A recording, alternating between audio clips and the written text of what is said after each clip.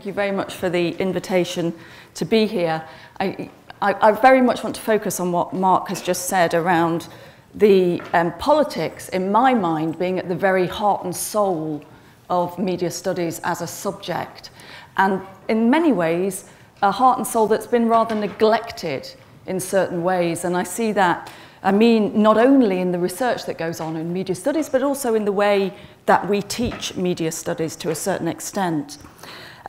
And I see media studies as very much thinking through the politics, prospects and problems of our times. And I think that, to me, is one of the reasons why I came into the field itself. And I can't do anything else but do that within, within my department and the way I work. But I also think what I want to do is kind of a pitch for putting that at the heart of everything else as well. And I want to relate this to some of the conference themes of what it means to learn and teach in the digital age, in particular in relation to this thing called communicative freedom that is supposed to be at our fingertips in the digital age, and how we begin to think and critique and understand and share that with our students. But also the role and purpose of media education.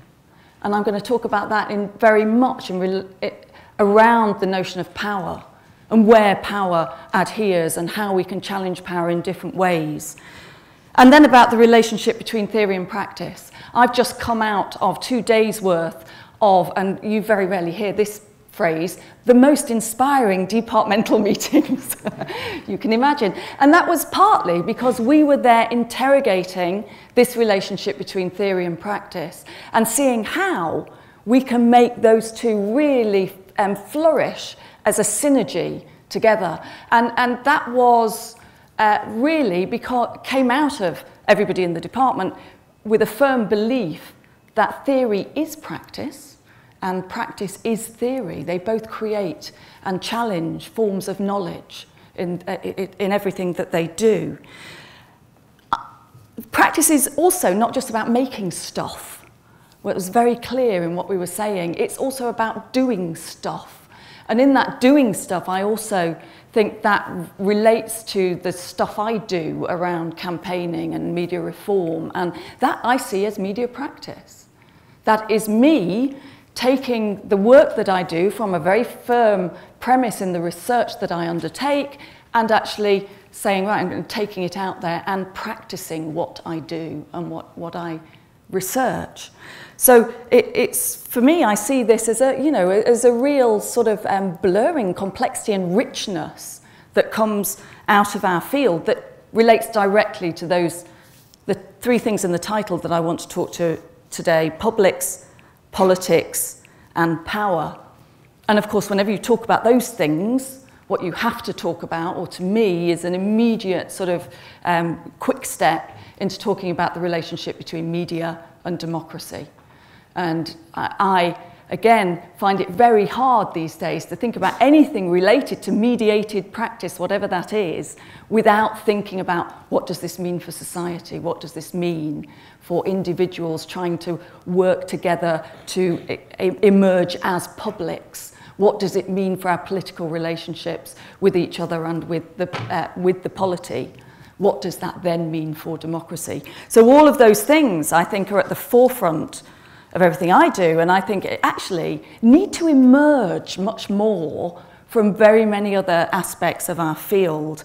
And that whole relationship between media and democracy has been thrust into the limelight in recent times. I mean, the media as a subject has never been more central to the news and sort of, public discussion, not least with the phone hacking scandal with Leveson. I can't believe, and this is partly, of course, because I'm obsessed with it and I read every single piece of news that comes out on it.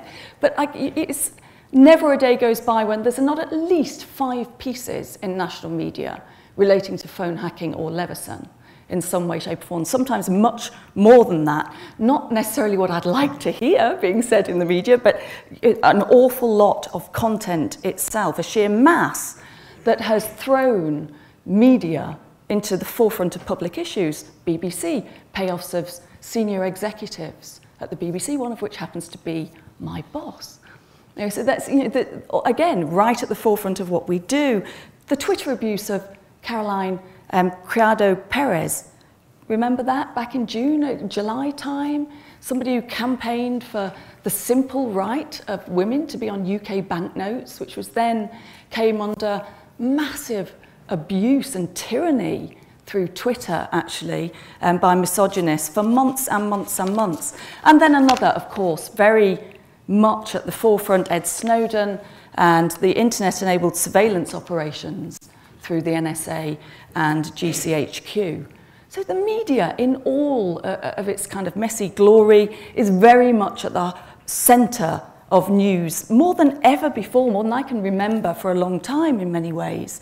So that debate over whether or not and in what form the media are related to the practice of democracy, and notice I say the practice of democracy, is raging, and rightly so.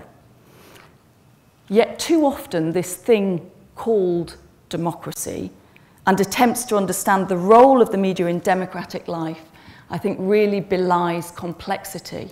And this is where our emphasis as teachers and educators comes in, because I think that critical perspective that we should be bringing to bear is crucial in understanding what this relationship might mean and unravelling it. We're frequently told that one leads to the other. So in one formulation, a free media are seen as a prerequisite for democracy to flourish. But here, an ill-used but often used interpretation of freedom of the press is employed to defy explanation and justify most anything. Who can be against freedom, particularly freedom of the press, when the press have such a crucial relationship with a healthy democracy? And you get this kind of knee-jerk response, very prevalent in the UK right now, but also elsewhere, that draws on this common sense relationship, but is often no more than a cheap disguise for the promotion of free market capitalism, which is then seen as leading us on this kind of direct path to democratisation, which is actually on the gravy train of commercial media. Alternatively, it's proposed that freedom as this kind of free-floating concept, more generally connected in this instance to democracy, and most often Western forms of capitalist democracy, of course, will inevitably lead to a free media. But once more, dig a little deeper, and that free media is largely construed as media free at the point of profit.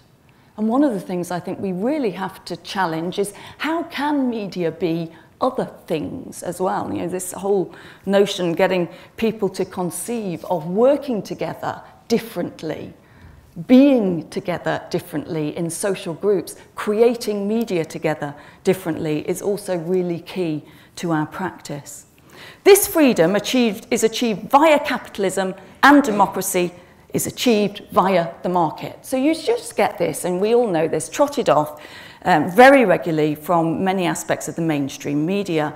And those approaches present a very media deterministic point of view, but they then allow a type of logic that supports arguments that then say that can be used or trotted out in relationship to the internet as having this inherent liberating and democratizing impact, regardless of the actual content or the broader context of which they're a part.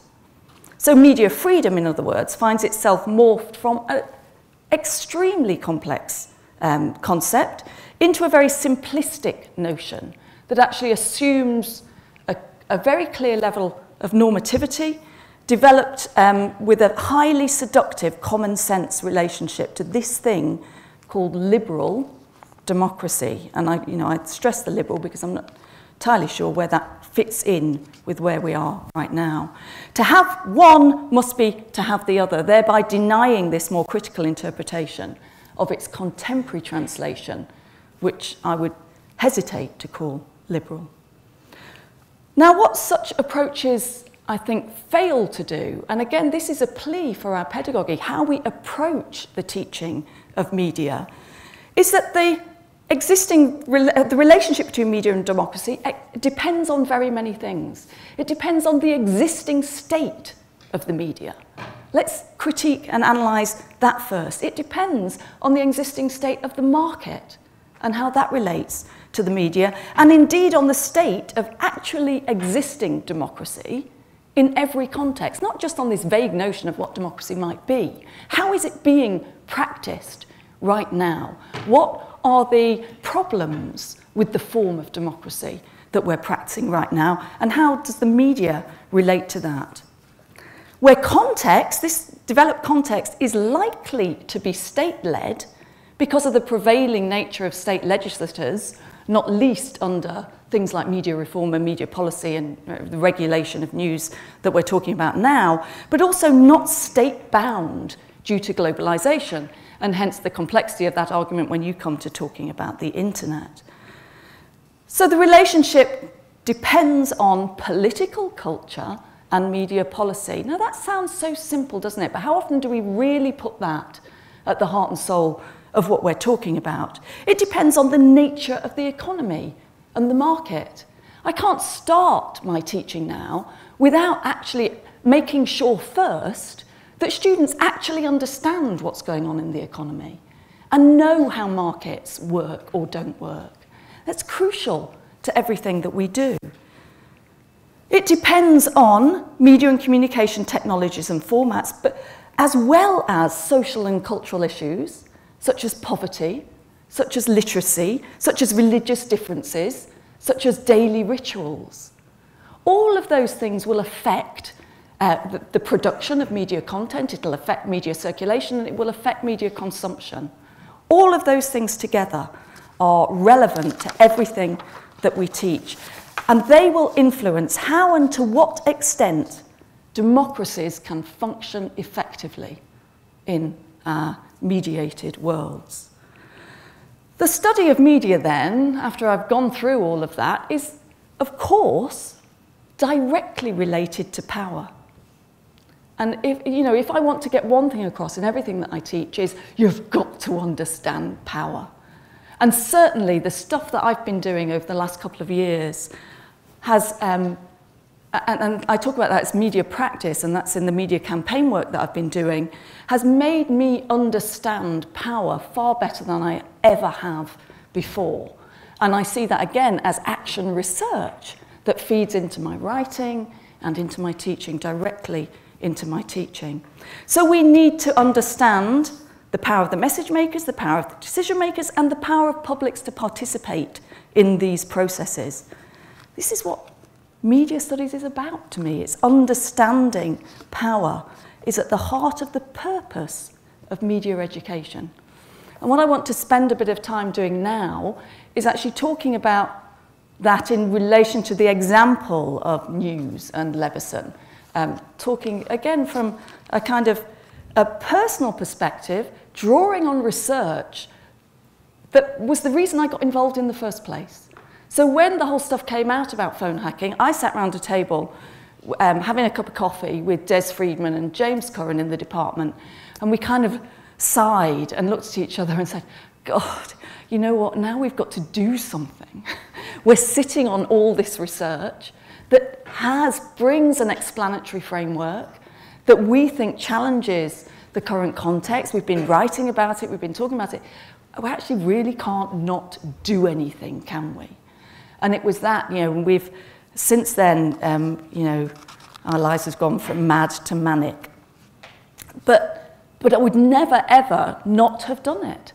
Because that has been, and the teaching that we've been able to do on the back of that work has been, I think, some of the most exciting and engaging teaching we've ever done in the department in relation to political communication in particular.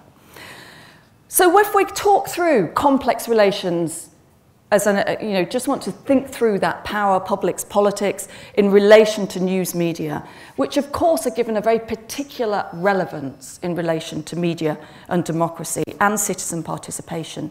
News provides, or at least should provide, in its ideal formation, the vital resources for processes of information gathering, deliberation, and analysis that enables democracy to function. In an ideal world unfettered by commercial pressures of failed business models, new technology and plummeting sales and circulation figures, that would mean that news media survey the political environment, hold the government and officials to account, provide a platform for illuminating and intelligible debate, and also encourage dialogue across a very diverse range of views. But that is very much ideal, and it's hinged on a conception of independent journalism in the public interest, linked to notions of knowledge, political participation, and democratic renewal. Now, of course, you can't understand the whole basis of what news and journalism is without interrogating those terms. But we also know, and this again came out of a long research project with many people in the department, that news media have been beset with very many challenges over the last decade that have introduced considerable stress lines to those ideals.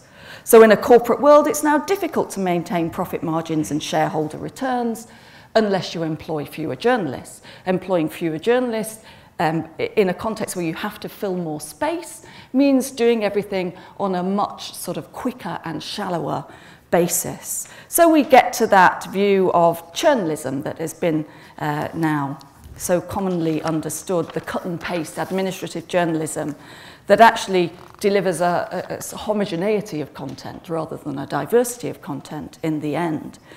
And if you combine that faster and shallower corporate journalism of the digital age with the need to pull in readers for commercial rather than journalistic reasons, it's not actually difficult to see how the traditional values of professional journalism can be very quickly cast aside in order to indulge in sensationalism, dealing gratuitous spectacles and dubious emotionalism. Set that alongside the fact that in many places there's an ever smaller number of global media institutions dominating the media landscape, that old debate around media concentration that is ever more relevant, then the simple notion that more media means better democracy starts to look rather tenuous. The larger and more concentrated media empires become, the more concerned politicians are to maintain good relations with owners and senior executives and editors. And the Leveson Inquiry website, with all of people's evidence there for everyone to use and see, has never been a better pedagogic tool. It is astonishing. There is so much evidence in that report that is immediate and direct, that students can use as a fantastic data source. You know, it's just go out there, read it, use it, see what people have said. You know, I'm very aware that not everybody followed obsessively everything that went on, but it's all there, and it's the most brilliant tool if you use it in the right way. So what we found with political parties, the police, other institutions have actually been very reluctant to investigate wrongdoing in the news media. They've been very reluctant to hinder the expansion of media empires and conglomerates, or introduce new regulation of news organisations and journalistic practice.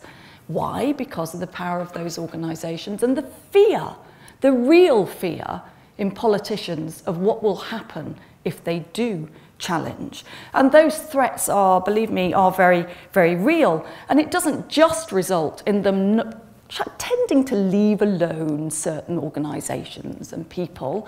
It also results in impacting directly on the areas of public policy that they will focus on.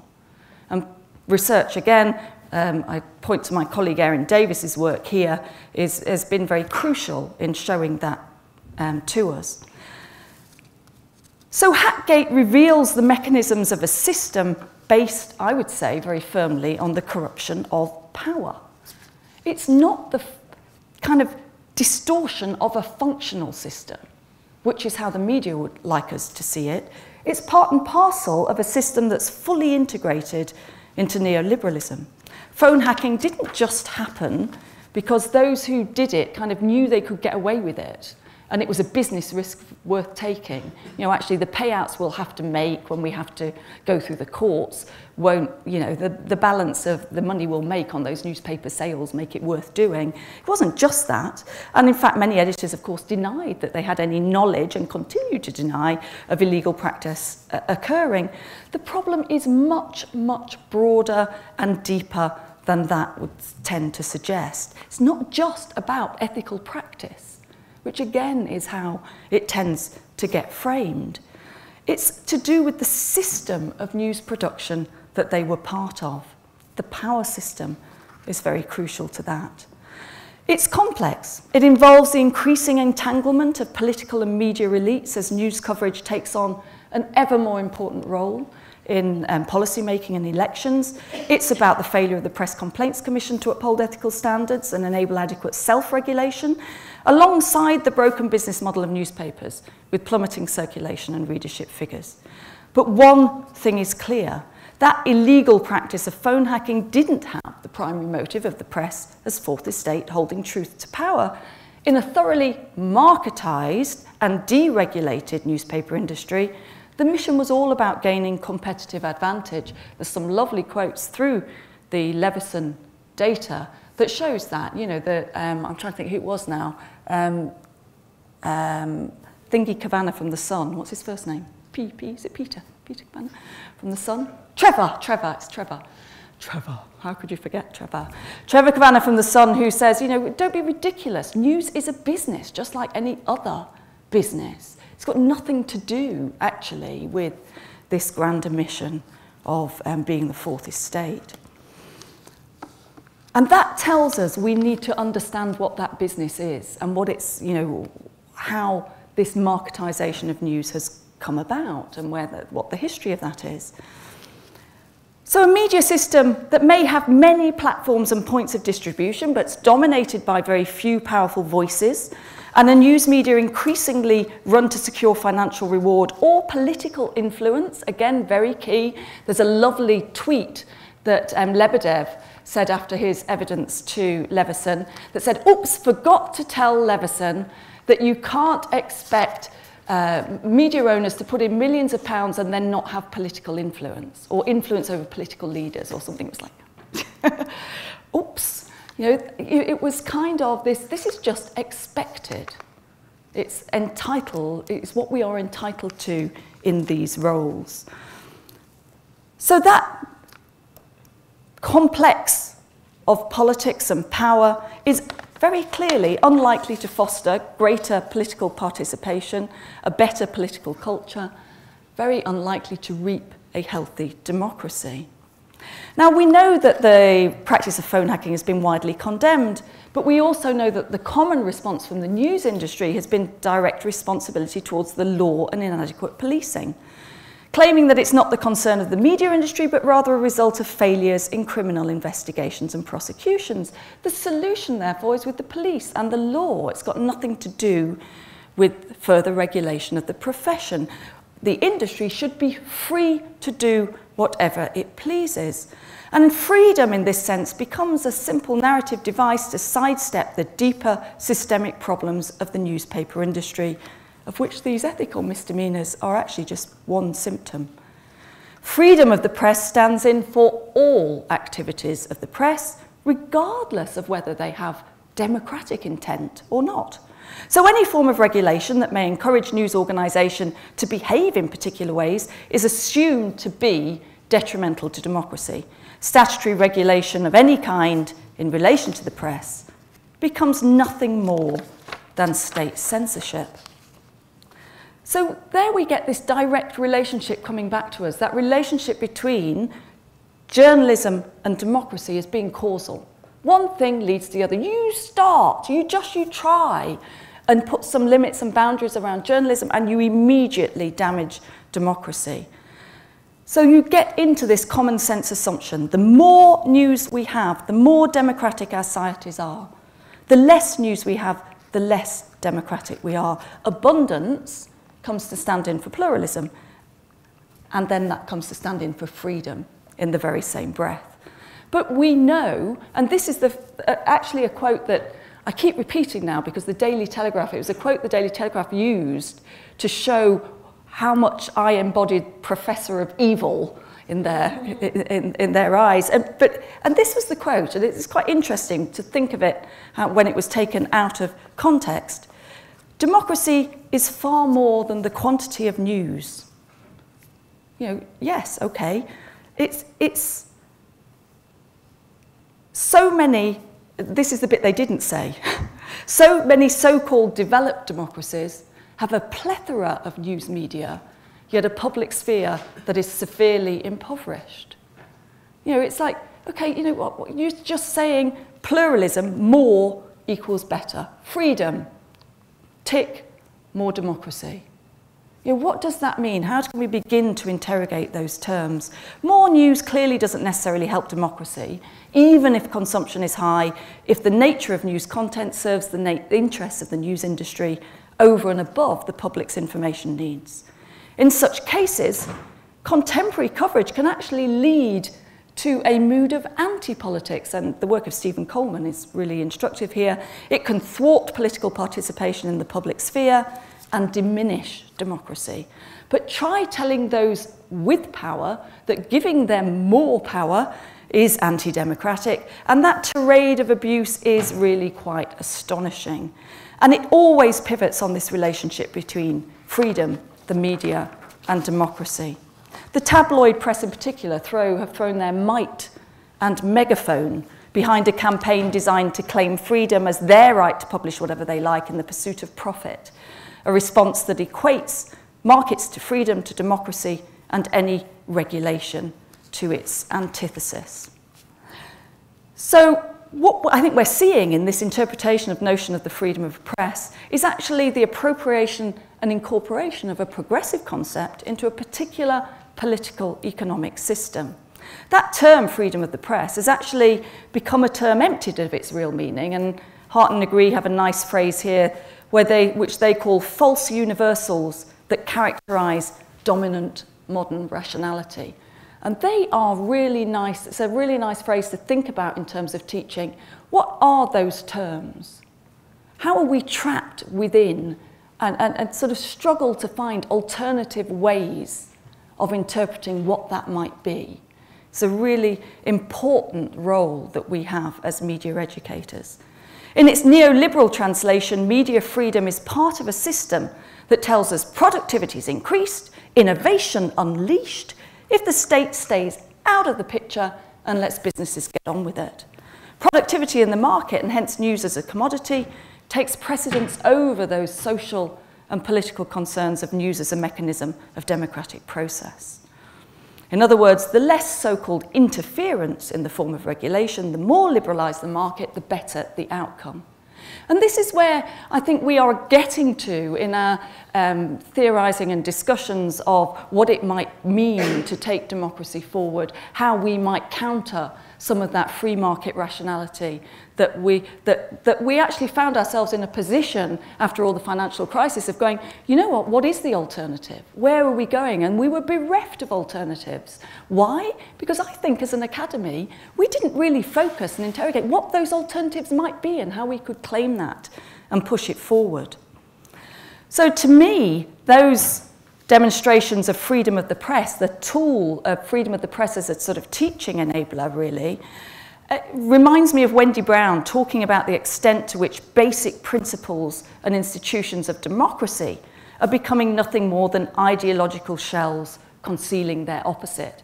And I think we could do far worse than actually going back to really teaching hardcore ideology and really focusing back in on those terms and debates, which I think we will have a return to very much in the near future. So those ideological shells which conceal their opposite, things like moralities, freedom, democracy, that have been displaced by this thoroughgoing market rationality. How do we do that? How do we pick them apart? Brown notes under neoliberalism, we're kind of left with these residues of old-fashioned democracy inside the legitimation project of neoliberalism. One that conducts and legitimates itself on different grounds from liberal democracy, even as it doesn't immediately divest itself of the name. It's a facet of this transition, Brown argues, that poses a problem for critics attuned to representative democracy's shortcomings. So we want to say there's something wrong with this thing we're calling democracy, but we don't know where to go to find it. So pointing out ways in which questions of freedom and democratic principle are impugned or hypocritically transgressed actually is of little effect, because they've come to mean something else. And political reasons and reasoning that exceed or precede neoliberal criteria have actually ceased to matter much. So we have then a responsibility to change that, to turn that round, to find and interrogate those principles and approaches. But don't worry, it's all going to be absolutely fine. Democracy's flourishing because, hey presto, we have the internet. And that's where we get to. These are the debates that you go in. I'm in public debates probably 2 or 3 times a week at the moment, where that's where we're led. You know, but don't be ridiculous. Of course everything's fine. We've got the internet. Everything's possible. You can find out everything. The world is surely our information oyster.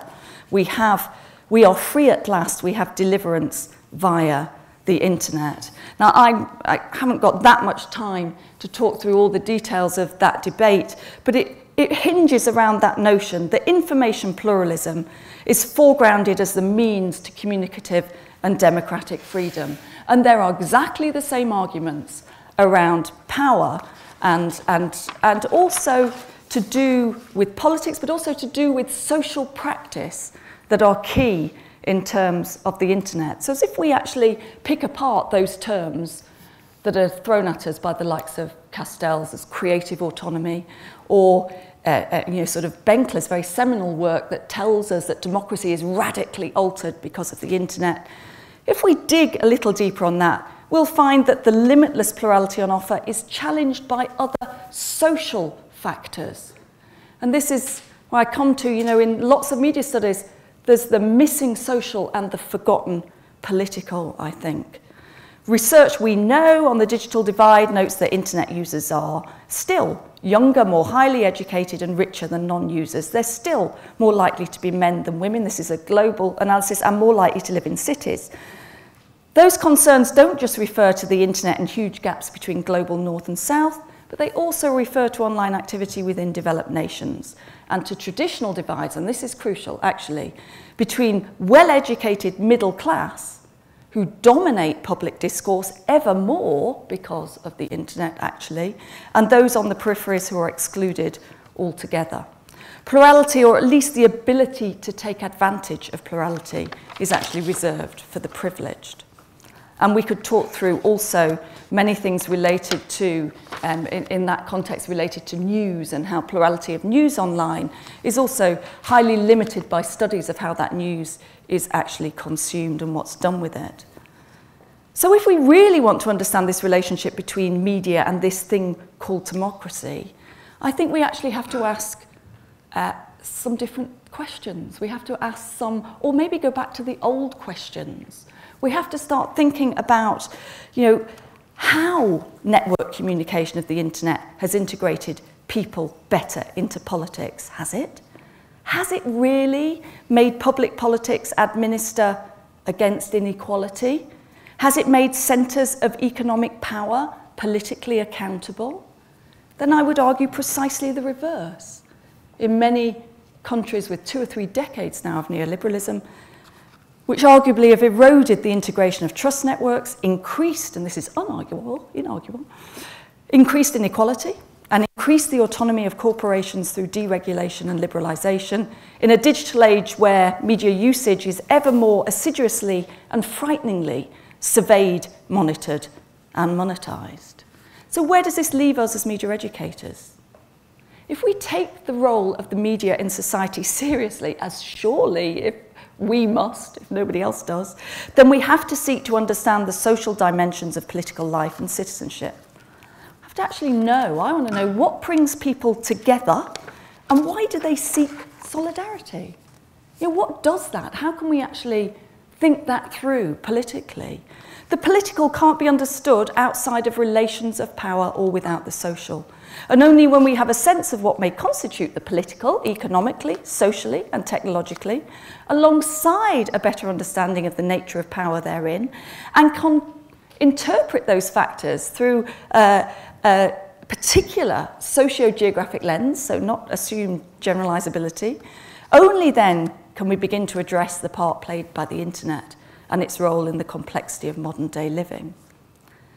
And I think if we are really talking about politics and democracy, whichever way you choose to see it, democratization requires the real and material participation of the oppressed and those who have been excluded in the past and the victims of those political systems.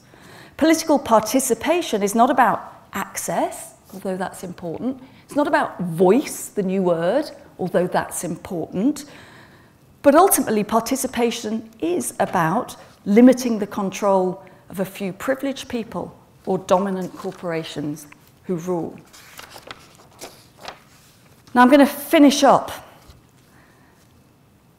about, again, coming back round to that notion of power, because of course, and what media studies does in these conversations, I start with my research by saying all we can ever do is hope to contribute to the public conversation.